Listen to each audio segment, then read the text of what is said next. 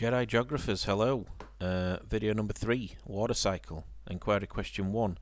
Today we're going to be looking at 5.2c, which is still looking at this at a scale, a drainage basin scale. So we're thinking of, river basin systems within the global water cycle.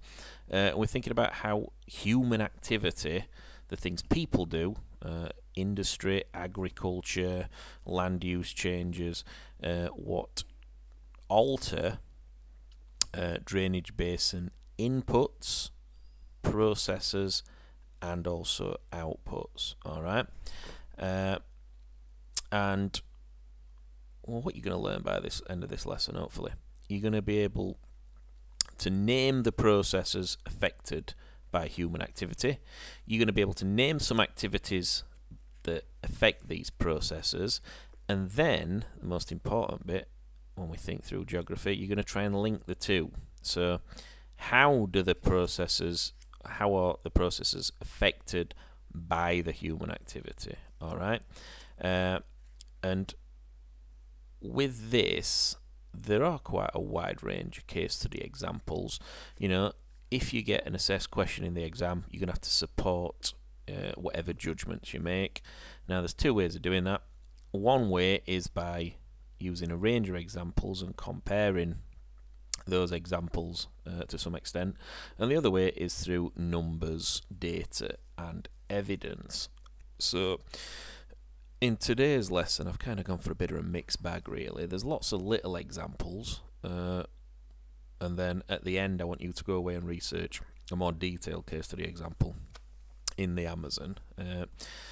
Right, first keyword I'm going to kick off with is land use, because obviously one human activity or human action, put simply speaking, is to change how the land is used. So there's a whole range of different ways people can do that. One is through different types of agriculture. We can use the land in different ways, whether it's pastoral farmland, where livestock, cattle and animals are kind of grazing, or we can change that agricultural land use to arable farmland where we actually grow crops. Alright, so I've probably defined 3 keywords just in that little sentence. Yeah, so land use, how people use the land. Alright, very vague, general kind of term. Arable is basically crop growing. Pastoral is basically livestock and cattle. Yep, on fields. Right, let's do it then. Here we go. Right, this graphic should be familiar. It is a cross-section of a drainage basin with inputs, processes and outputs shown. What I want you to do, and what I'm going to get you to do throughout this video at certain points, is to pause it and just think through, brainstorm, jot down on a scrap piece of paper the geography basically. So first thing I want you to do is think of what human actions might affect some of these processes. Alright, we mentioned changing land use, so that might kick you off. We're waiting to brainstorm.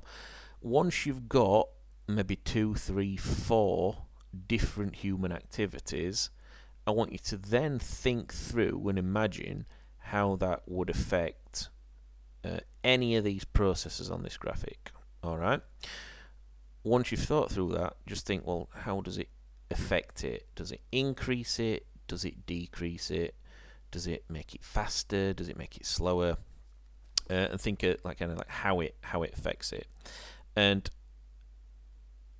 I am going to kind of get on my little soapbox for a minute or two, and just give you an insight into kind of how I think of geography when I were an A-level student. And because I was a confident geographer, I did have to remember, keywords, case study data, examples. But because I practiced that much, I could actually remember the keywords, and if I got an exam question, I could think of the geography on the fly. Yeah, it's very difficult to remember understanding. You remember knowledge, you remember facts, you remember figures. It's what you do with that knowledge, facts and figures in the exam to show your understanding, to make judgments clearly and coherently, what makes the difference between your high grades and your probably not so successful performances in exams. So, you know, a lot of my students say to me, oh, there's so much to remember in geography, there's so much to remember. Well, yeah, there's quite a lot of knowledge, facts and figures to remember, but what is probably more valuable is the practice and how confident you can get in using that knowledge. All right, and me or your teacher telling you, trying to tell you the understanding doesn't work. All right, you've got to practice showing your understanding. So yeah, 3 different human activities, and then link to any or several processes if possible. Does it reduce it, increase it, speed it up, slow it down? All right, go.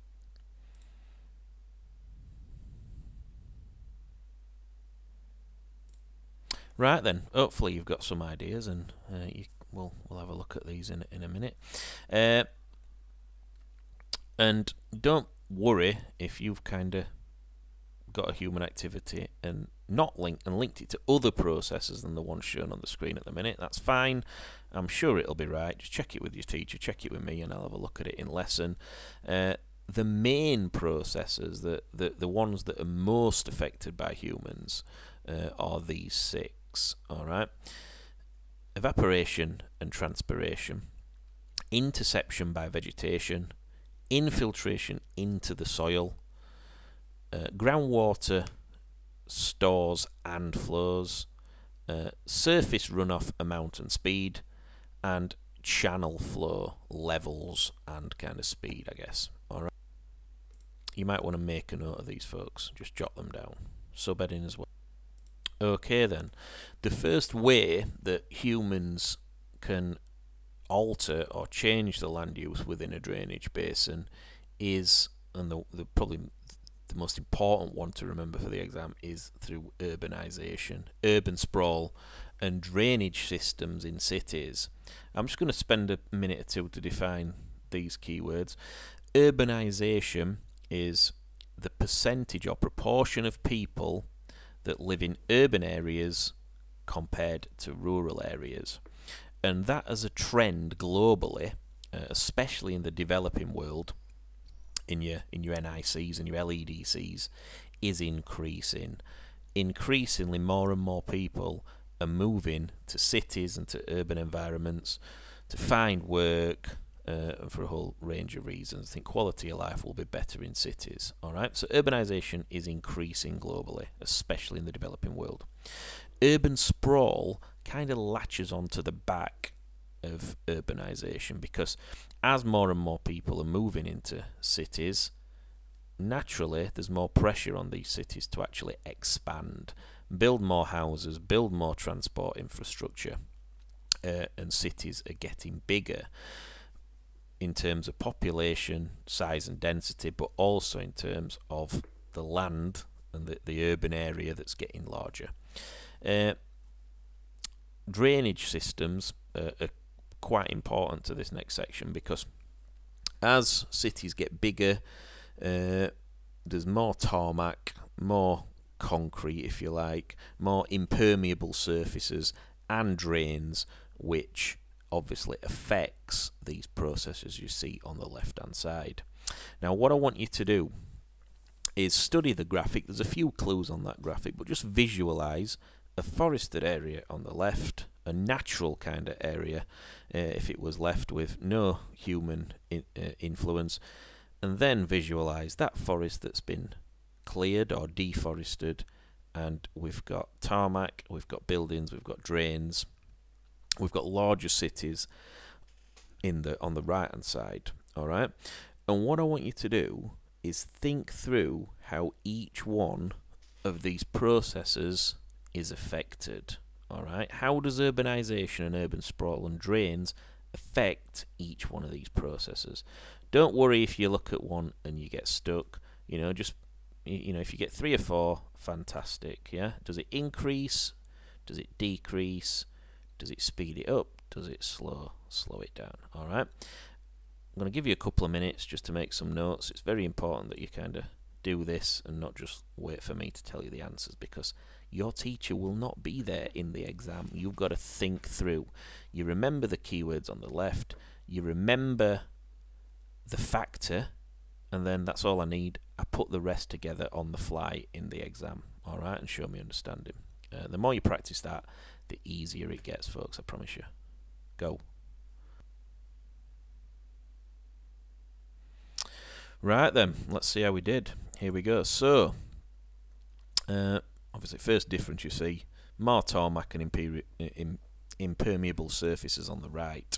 So, what does that affect? Well, the first thing that tarmac and urban areas affect is it reduces infiltration. All right.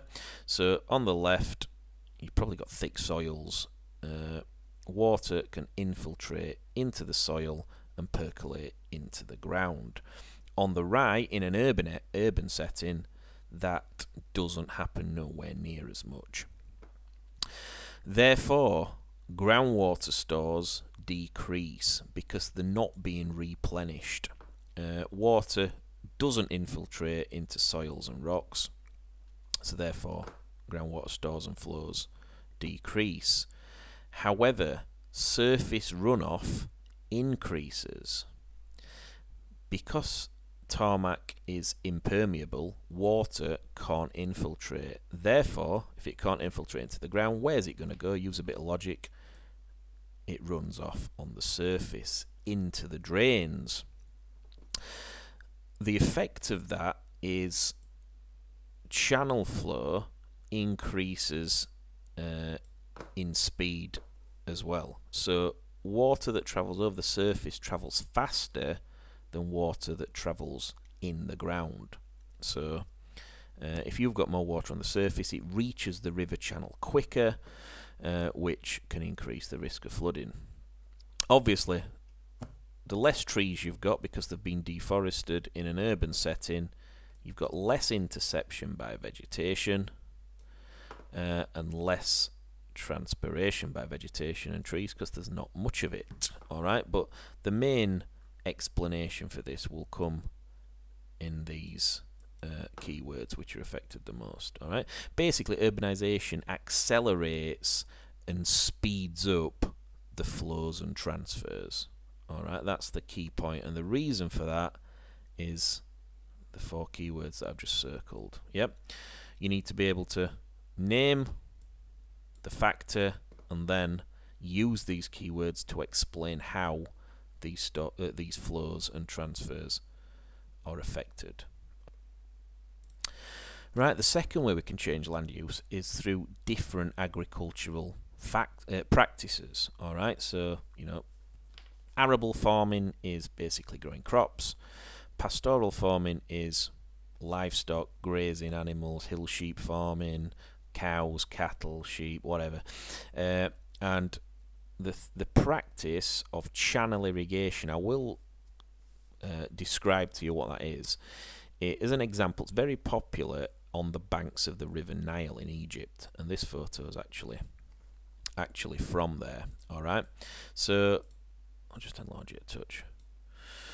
What channel irrigation is a series of mud, earth or clay banks that the local people have made themselves, and a series of smaller channels.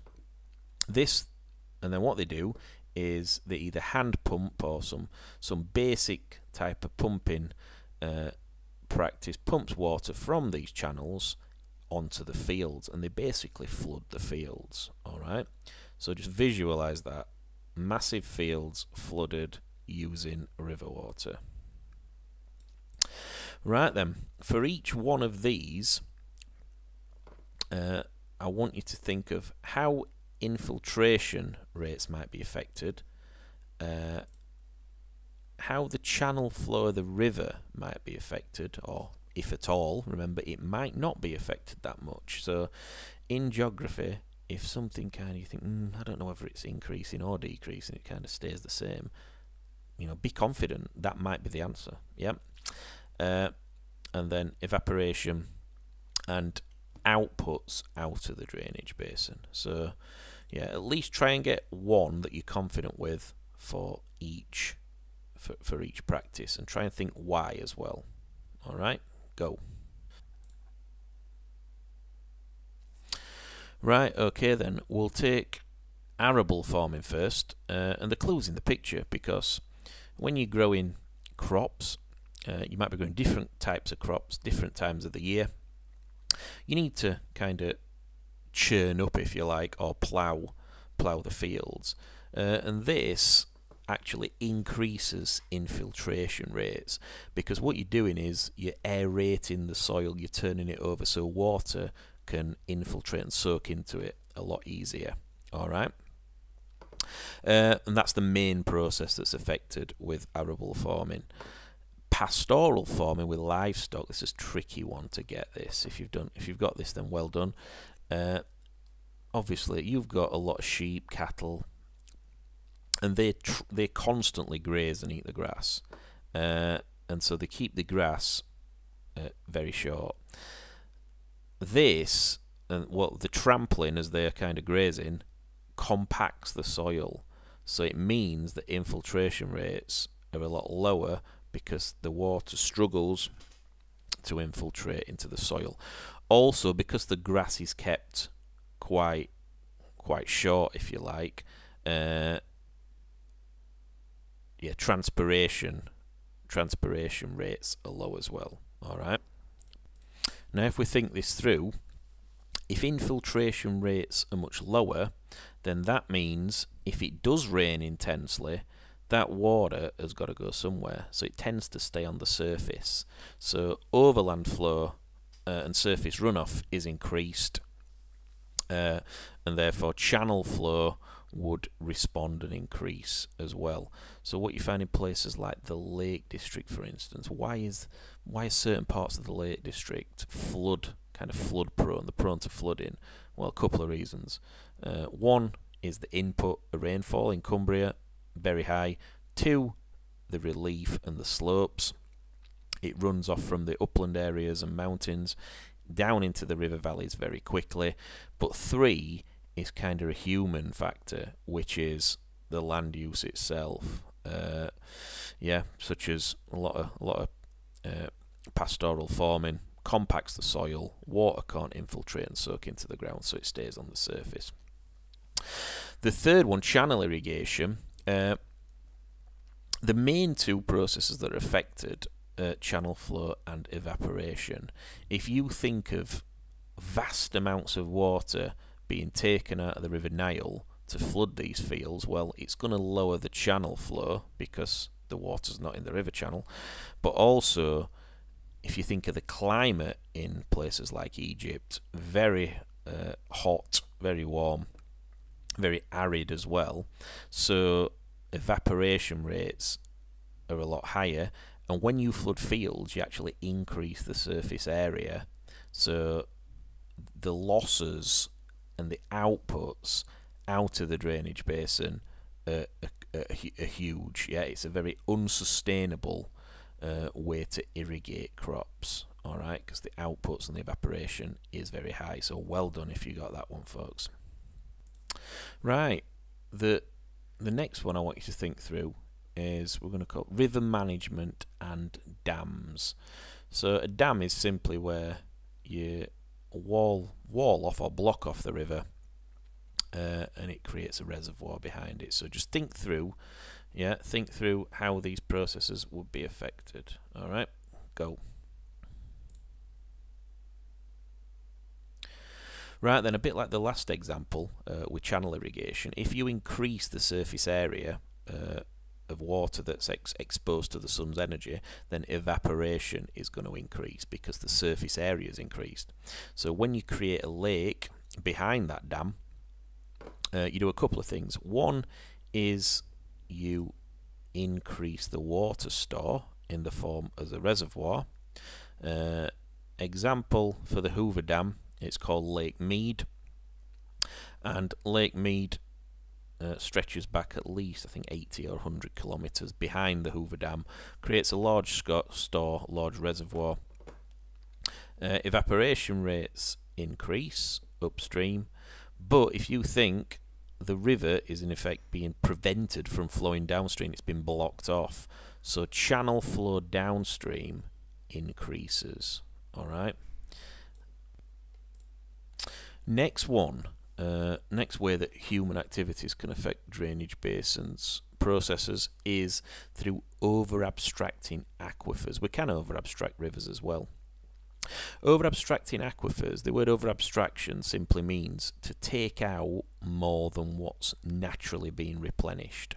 So if you were taking out and using more water from Lake Mead than what's actually flowing into Lake Mead, then what you get is you get these tide marks around the edge where it's evidence that the levels of this lake are decreasing and that use is unsustainable. Alright, USA has got a large challenge to fix. More people are moving to big cities like Las Vegas.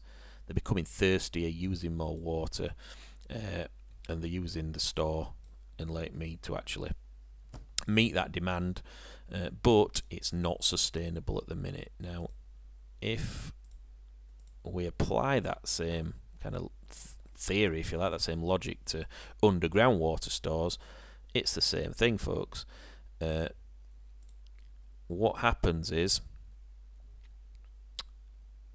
the water table that previously was probably like this, if we are abstracting more water out than what's replenishing and going in, then the water table drops. So you can see how this has dropped. And aquifers fail because they're not being recharged. Alright, and we're abstracting more water than what is actually recharging it. And if you think of residence times of aquifers, it's even more significant because the residence times is really kind of long. They take a long time to recharge. They've took hundreds, tens, hundreds, thousands, even millions of years to actually recharge. So the water table depth decreases. It goes deeper, if you like. Yeah, be careful with your language. So the depth increases, sorry. Goes deeper. Yep. And we call this a cone of depression.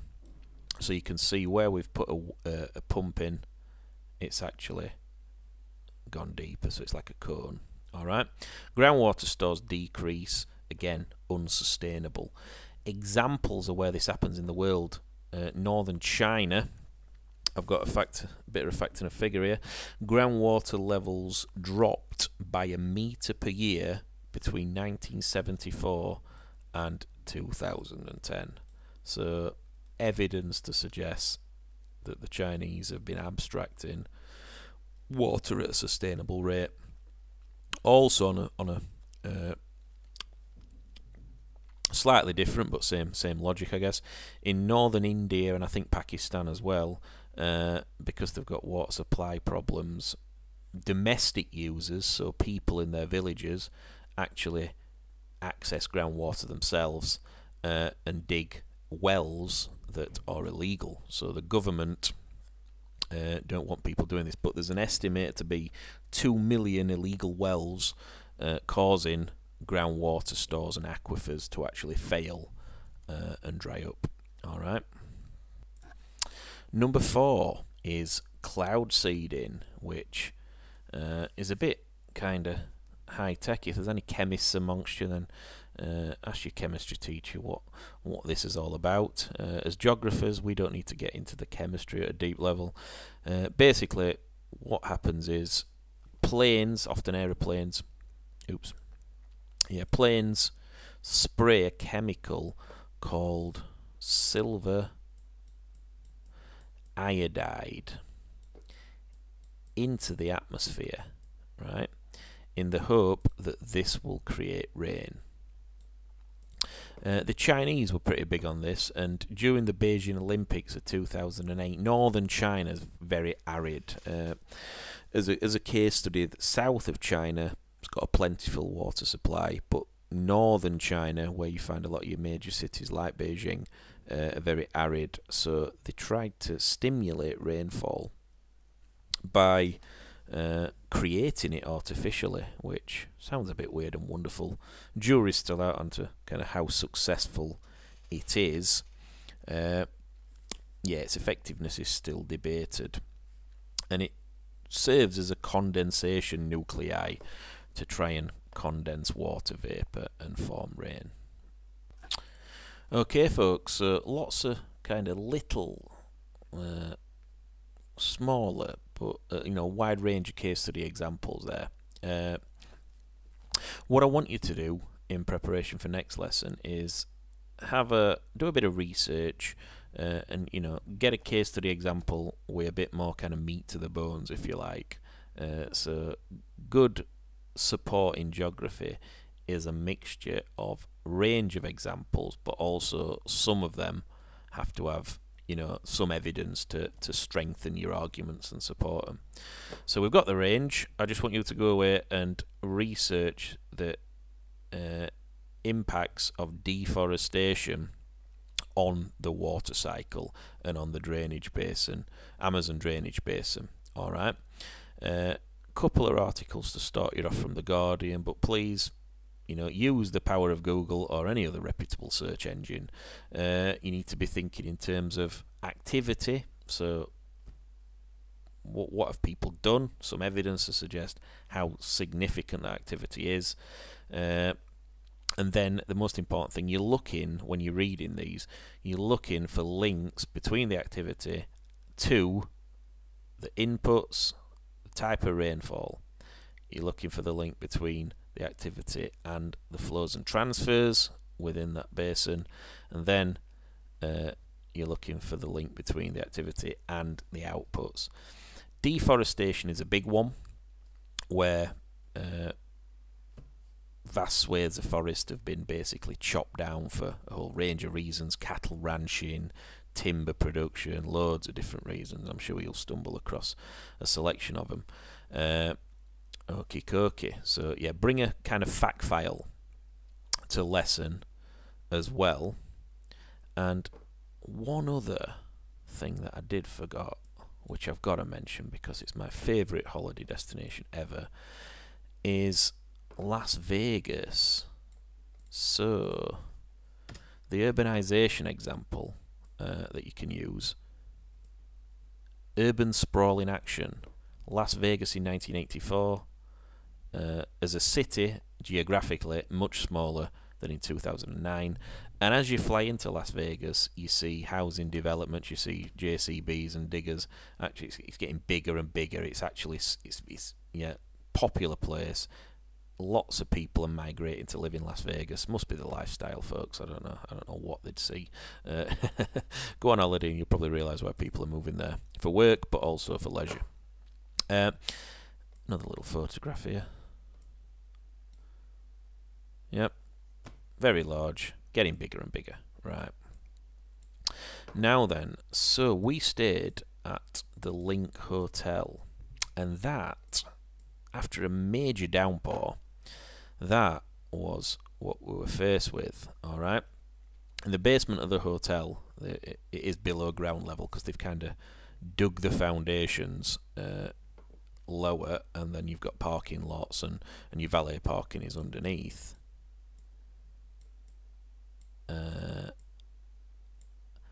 And Vegas, you might be thinking, well, why on earth are we using Vegas as an example for, in effect, kind of flooding, if you like? Because it's in the middle of a desert, which it is. It's in the middle of the Mojave Desert, which is very arid. But every now and again, Vegas receives an intense burst of rainfall. And when it comes, alright? And you can see here, under our hotel, there's these enlarged kind of drainage systems what are designed to take the water away as quickly as possible, but they can't even cope with it. And if we apply what we learned previously, why is this happening? Well, one thing, there's more drains. Two, more impermeable surfaces than tarmac. 3, less interception by vegetation if there was any there before, but definitely water's not been allowed to soak into soils and make its way more slowly into local rivers. It's kind of just running straight off the surface, straight over the surface, and into these drainage systems. Alright, so yes, Vegas does flood, folks, believe it or not. Okie dokie. Further reading then. Again, I forgot to do my page numbers, never mind. 10 and 11 in your student guide, 15 in your, what is it, iguana book, a dark blue book, and the other 2 I forgot. I will do it for next time. Terrible. Okie dokie, thank you, bye bye.